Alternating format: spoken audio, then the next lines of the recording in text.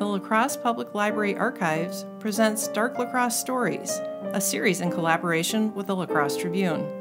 Dark La Crosse is a suite of programs that feature the seedier side of La Crosse history and also include a downtown walking tour, a trolley tour, and an annual stage production with new content each year.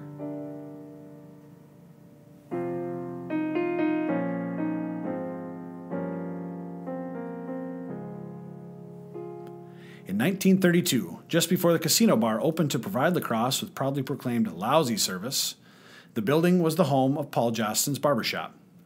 He was well known and respected in the community. Then, in September of 1932, Paul Jostin's world began to crumble. His wife, Frances Jostin, 13 years younger, filed for divorce and moved into her own apartment. Jostin was devastated. September 21st, Jostin spotted his estranged wife at the horse races at the La Crosse Interstate Fairgrounds. She was in the company of two out-of-town jockeys, among others. Jostin seethed with jealousy.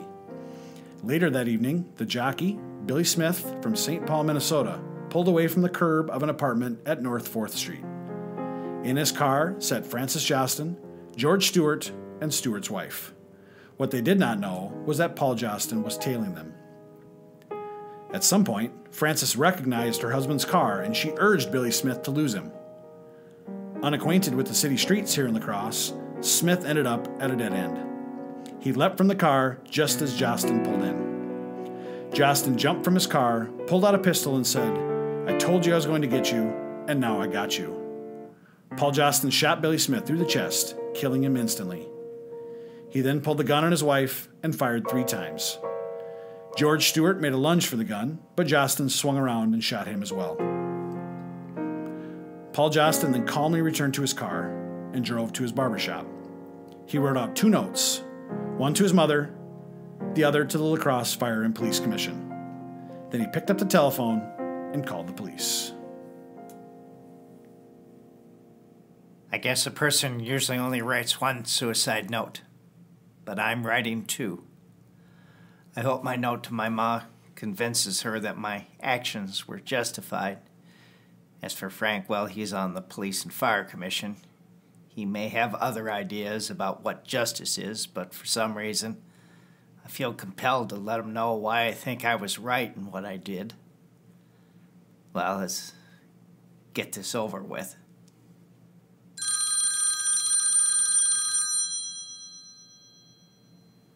Yeah, Sergeant Horshack? This is Paul Jostin. Yeah, that's right, the barber who cut your hair last week.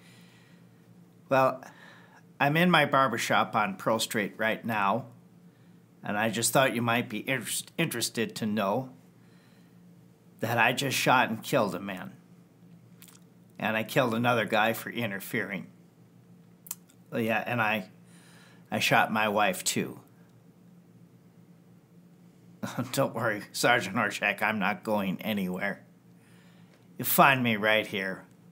I'll leave the door open for you.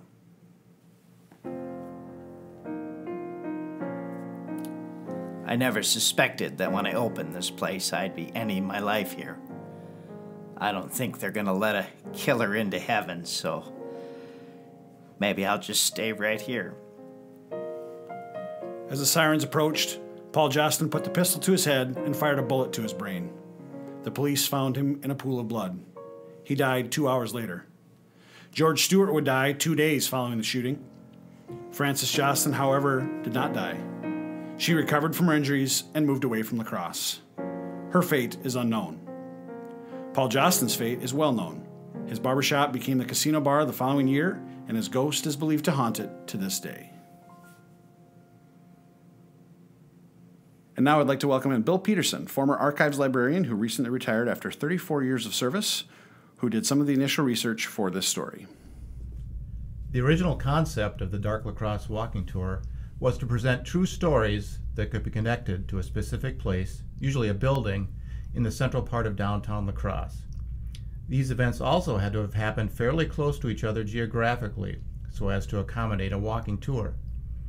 While our newspaper clipping files in the archives had plenty of tragic stories in them, finding one connected to a place in the specified area was a challenge. Also, most of the stories in the clipping file only dated back to the late 1970s, when the library began clipping stories on a regular basis out of the La Crosse papers. We wanted to make sure the Dark Tour didn't include anything too recent that may be still remembered by people involved over the fear of opening old wounds that had healed somewhat over time. So anything after the mid-1950s or so was considered off limits. This story involving the Casino Tavern illustrates that sometimes there are a few actual facts behind the ubiquitous urban legend in local history.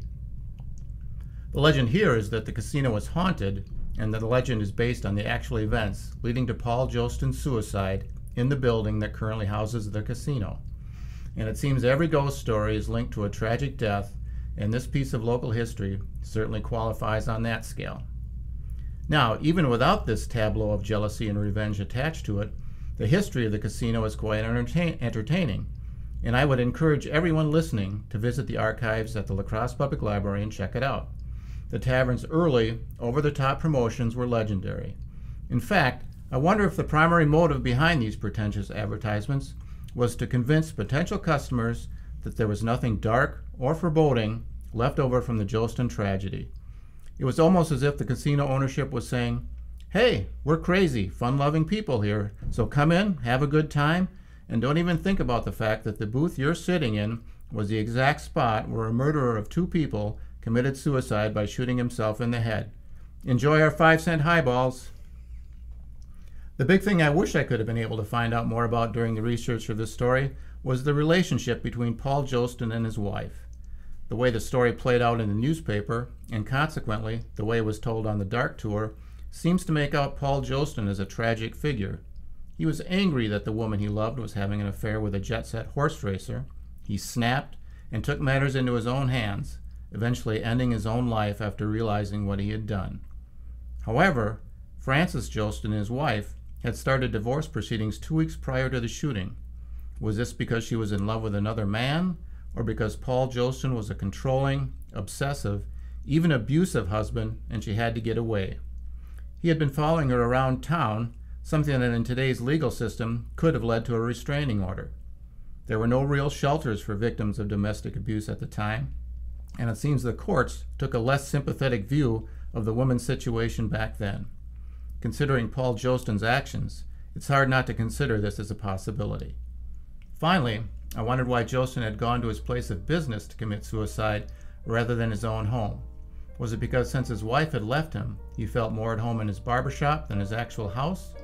Or was there a more simple explanation, like his barbershop had a telephone he could use to call the police and his home did not? These are questions that may never be answered. Thank you for listening.